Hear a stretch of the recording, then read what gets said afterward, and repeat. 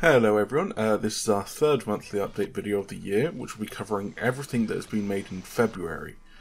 Before we start, I just want to say thank you so much for all the support that we've been receiving on our Discord, YouTube and Patreon. It means the world to all of us. As we will be going through the 4 updates this month, starting with Code, followed by Dragon, World and back to Code once again. We will start with Dragons, going to Creatures, then to World, and then finally with Other, and then finishing off the video. So as usual, we'll be starting off with the Dragons. We have managed to finish our dossier for the Noctura, which is one of our base dragons that will be included in the full release of the game. Up next, we've decided to work on our UI, which will be used for the customization that we have planned for our tech demo / pre-alpha build. This is not yet in-game, but should be over the next few months. As per our announced plans, we have begun to work on our crowdfunding backer skins. These will be available during the funding period of our Indiegogo or Kickstarter and will never be able to be purchased again. So far we've worked on the £5 tier, making inspiration from our beloved mascot William. Then we have our £10, which has been nicknamed Nocturnal.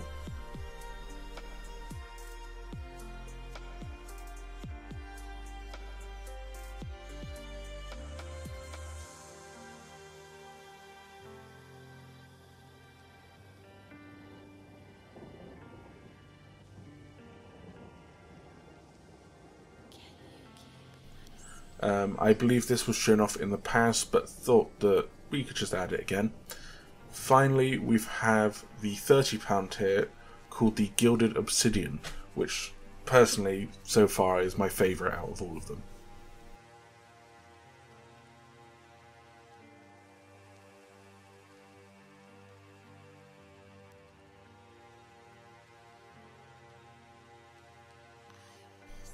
As shown in the Lunar New Year video, we have designed the first stretch goal dragon, which will be added if we hit our future goals in the future. If you want an in-depth explanation of the Dredgelurk, head over to our Lunar New Year video. The Icy Crown needed some TLC, so we decided to give it some new updated fur, which looks far better than the previous type. We also updated the Ice Breath ability, making it look far better than the original recoloured Fire Breath. Our friends over at OmniSound have been working on many new sounds. I'll not mention them all now, but here are a few as an example.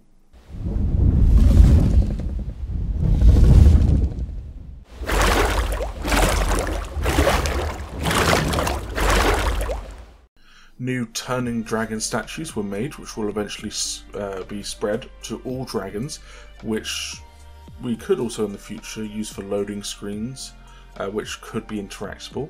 Collectibles in-game, or maybe an encyclopedia for all factions and dragons alongside the dragon dossiers.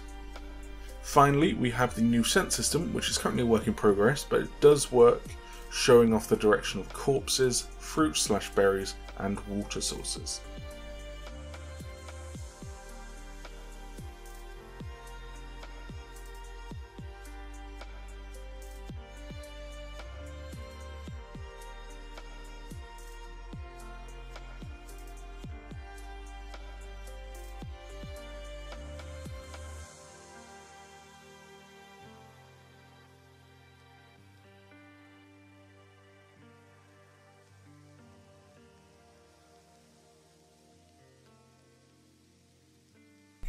Moving over to creatures now, Ek and myself worked on the Black Death from a cube up until its current model.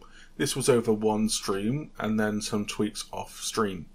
This would be the last thing added to the tech demo / pre-alpha, so this will not be worked on for a few months, but just know that it does exist and it is here.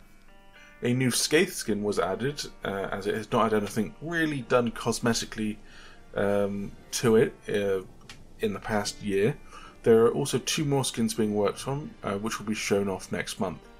Ek has been very busy with animations this month, with the Anslope and William both having work done on them, on and off stream. Here are a few of the Antelope animations. First of all, the Antelope animations have been finished and only the code is left. To do this is the same to do this, it's the same for the William. They've had their animations done, and it's just ready for code. Skaith animations have been worked on as well, and these look amazing. I cannot wait till this is in-game hunting things down. My favourite animation so far is the threat animation, which I think looks incredible.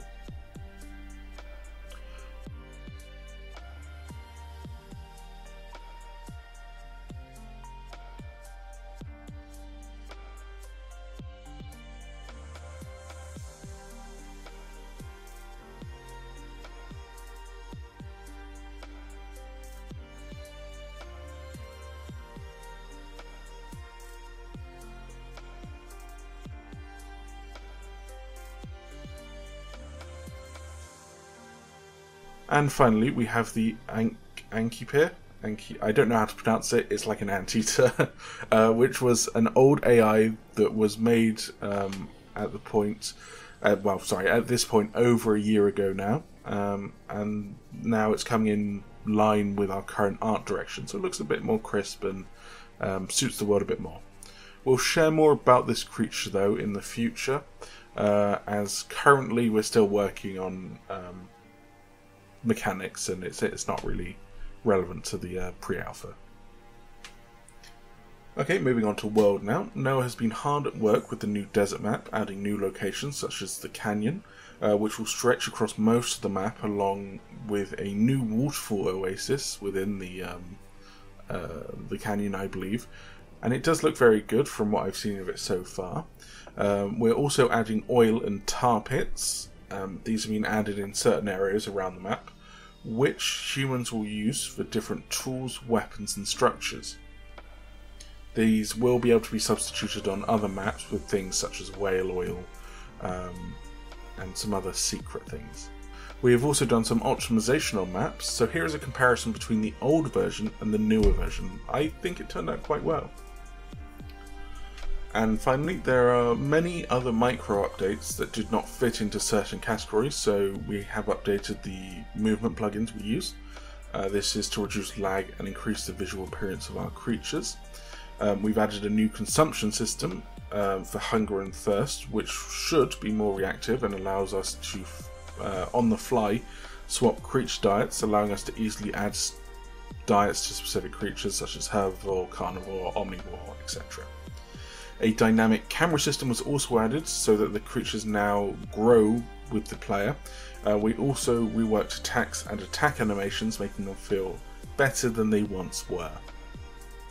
We have finished the AI behaviour for our antelopes and Skaith, and we're in the process of polishing their animations and adding them into our tech demo build.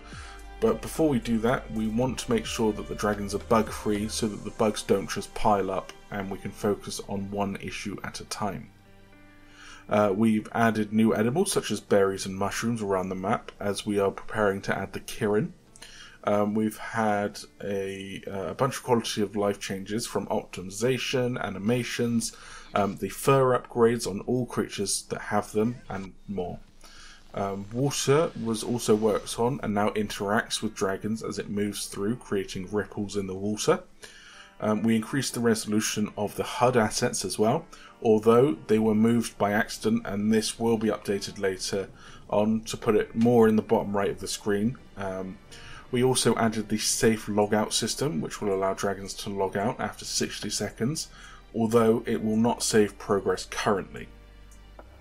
The most recent large change is we've turned off weather mechanics, so it's just sunny with clouds and the day/night cycle. This was done as we found that no matter what was done, weather would reduce in performance by 10 to 20 FPS, which caused problems, as you can imagine. So for now it's been disabled, but we plan on adding it back in the future once we have updated our Unreal Engine build and optimized weather more. So overall we're getting there, and March should be a big month for us. If you head over to our pre-alpha document in terms of animations, the Vulcan, Icy Crown, Antelope, William, Drone and Skaith are finished. Code-wise, the Icy Vulcan are finished, with the Antelope and Skaith almost there. So fingers crossed the progress keeps going on this way. As I mentioned in the previous video, if any content creators want more info or want to get access, please come and message me, Clacknight, over on our Discord. If you want to grab access to our current tech demo build or just want to support us, head over to our Patreon page and become Wyvern tier or above, but please do not feel that you have to. For a little insight though to where the money goes, it goes into paying our developers, such as our programmers, animators and modelers, server costs, environmental assets, and a few other things. But thank you all so much for the support. I will reply to as many comments as possible, as I normally do in, well, all our content. But thank you so much for watching. Have a good day, afternoon, or evening. God, it just sounds so awkward when I say that at the end. I really need a better outro, so, you know, if you've got something, please just put it in the comments below. So, bye.